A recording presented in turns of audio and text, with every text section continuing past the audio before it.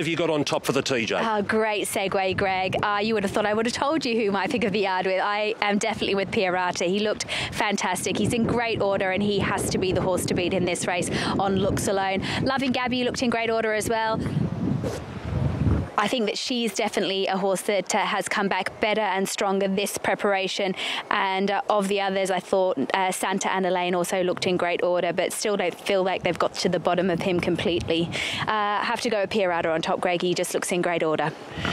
1-7-2-13 for me. I've got to go with the speed of Nature Strip here. If he does anything near what he did in that challenge stakes, by gee, he's going to take some running down here.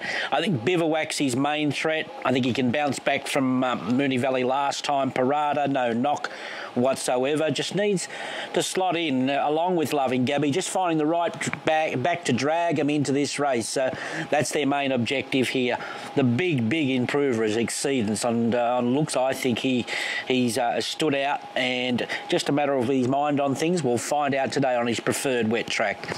1, 7, 2 and 13, Glenn. Yeah, well, Nature Strip, he's touched $4 a couple of times now in the last 10 minutes. He's back to that $4 quote now, and his favourite over Bivouac, who touched $5, is back to $4.80 into $3.80 now. Nature Strip, so Nature Strip back into $3.80. Bivouac's at $4.80. Pirata's on the bounce between $6 and $6.50. He's currently $6. Loving Gabby at $8. Santa Ana Lane $8.50. Exceedance went $12 all the way into $8.50, back to $9.50 now. Red Zell's at $13. The rest of them at $31 and longer. Huge betting race, as you could well imagine here. A good battle all day between Nature Strip and Pirata as the most favoured runner. At this stage, it's held on by Nature Strip. So Nature Strip favourite. Lizzie's pick of the yard there, Pirata. And Greg, Lizzie's the only one on the commentary team couldn't have done that with a hair. We don't have to worry about it. They're over at the gates here. What a race this has been, and we're hailing this as one of the best TJ Smiths ever. But look at the last decade. Apache Cat, Takeover Target, Black Caviar won it twice. Lankan Rupee. Who will ever forget Chautauqua's treble? 2015, 16 and 17. 3 amazing wins. Then it was Trapeze Artist, and last year it was Santa Ana Lane, and Santa's back to go, back to back. But overall, the quality is there. And have a look at that horse on screen, Red Zell. This is his home. This is his track. He won the first and second Everests, and he's been trotted around there, Duff, to keep nice and alert and ready to go. Yeah, what a story if he got actually won this race. All the races that Chris Waller's won, I don't think he's won a TJ Smith. I don't know whether McDonald's won a TJ Smith actually as well. So they've won everything else on the calendar. I think they'll get a lot of satisfaction if they can get this favourite over the line here. And there's a good money late for the NOP for Parata as well, the pick of the yard from Lizzie. So what a contest we have here about to unfold. And as you said, the honour roll here, Greg, is just enormous. Can Santa do it 2 years in a row?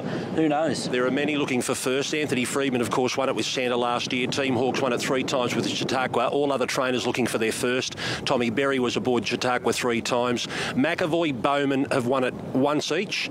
And, well, Rawilla was going to ride Standout. Not there now. He was a 2 times winner of the TJ. So many of these looking for their first. And what a race it is. It's the sprinting stars. In the spring now we see them in the Everest.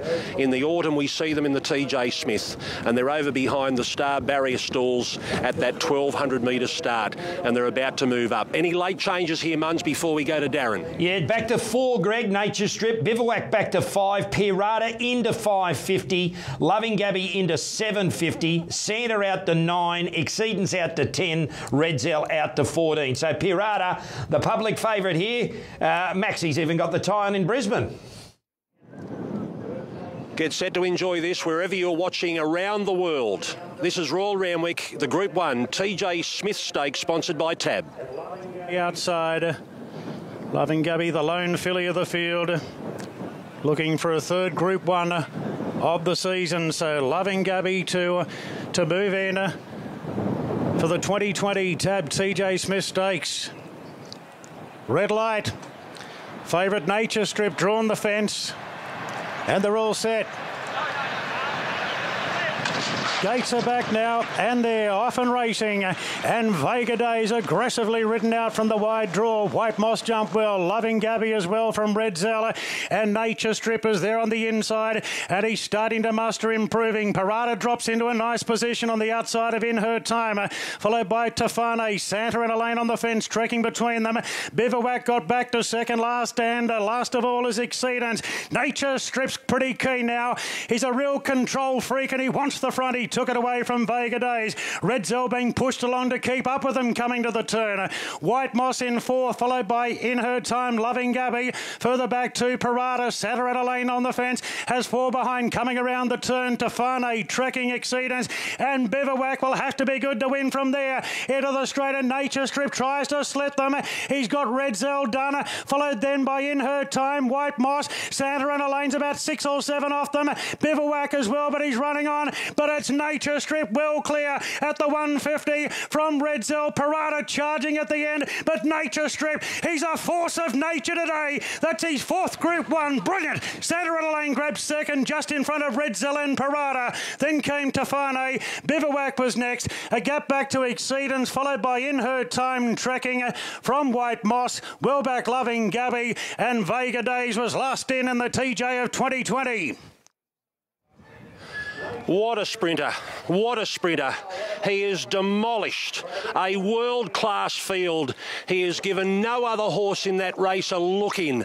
Look at the quality behind him, and look at the margin he puts on these horses. This big chestnut, Nature Strip, wins for Chris Waller and James McDonald. It's their first TJ Smith victory. The margin will be 2 on the line. Santa is poking his nose out to grab second, and he will get that. We'll stand by for third. Ron Duffy, what else can you say about Nature Strip? Oh, well, what's the old saying? No speed, no talent. And speed he has. Speed he has in spades. He just breaks their heart. You know, he mightn't have that last 200 metre speed, but the damage is done with them having to chase him for so long.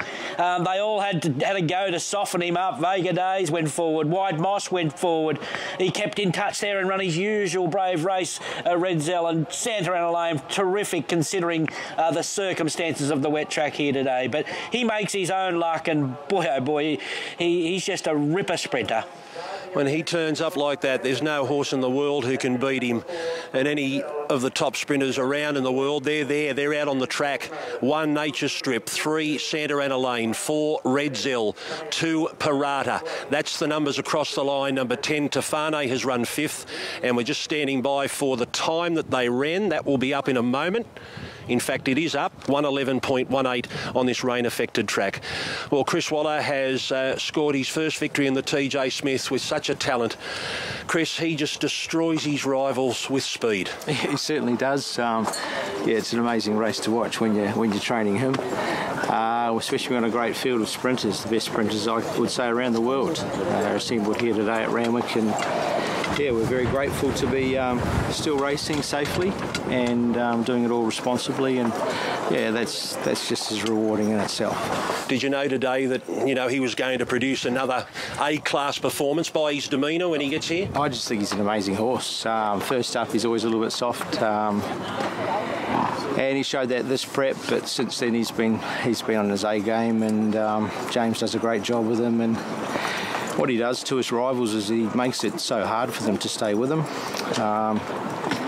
And gee, from the sort of the 600 metre mark to the 300 metre mark, you could see they're all just struggling to stay with him, and he can still maintain it for 1,200 metres. So wow, what a great horse, and a lot to look forward to. Would you be tempted to run in the all-aged and stretch him out a bit? I'd be very tempted, but do we need to? I'd say there'll be plenty of people chasing him in the Everest, and that's a big race if we can get through all the coronavirus and everything like that. Just on his talent and going forward, have you got any doubts that he could stretch out over further and be as dominant as that?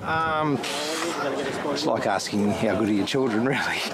So I think he's He's very effective at 1200, and I think more effective at 1200 and 1000. So yeah, 1400 he would be, but the big races at 1400 is sort of a gap distance. So I think we'll stick to 1200 for a while. And look, after today's dominant win, I doubt we'd need to go to the All Age really. We don't need to be greedy. Well done. On your first, TJ Smith, you won a lot of big races. You've got a Doncaster to come, but that's your first, TJ. Congratulations. Thanks very much. Chris Waller. And it's the first for J-Mac as well. It is the first for J-Mac, but I have to ask you this. I mean, he's a horse that he's sort of like you, either love him or you hate him. He's a bit like Marmite, but he's obviously got this amazing ability. But what is it? When he switches on, he switches on. How can you explain it? Yeah, it's hard to explain because we were so confident going to Melbourne that day, and we thought 1,000 metres up the straight he would just jump, run and win. But as it turned out, he backfired on us, and he hasn't looked back since he's been up at Sydney, and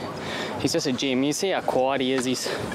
I think he just likes a bit of racing. Once he gets deeper into his prep, he loves stable life with the Waller camp, and he's just doing a marvellous job. Talk us through it. The gates opened. What were your thoughts initially? Just sit there as quiet as a church mouse, basically. It's as everyone knows, the first furlong is key to either winning or not, but he's getting to a stage where even when he is pressured, he's coming back that length until I signal him to go. So he's just getting better and better, and he's a gem to be a part of. And how was the confidence during the run when you realised that you probably didn't have that amount of pressure you thought you were going to have? I thought, yeah, originally I thought that someone would be out there to pressure me a little bit, but I could see them coming across, and Nate Strip was just waiting for my grab up another hold or click him up, but he went through his gears really well, and from about the 800 I felt him. He was airborne from there.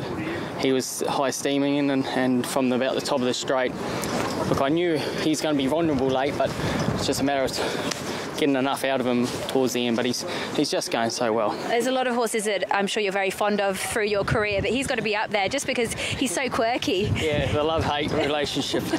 Got to love it, but no, he's definitely well up there, and it's a privilege to be a part of him. Well done. Thank you.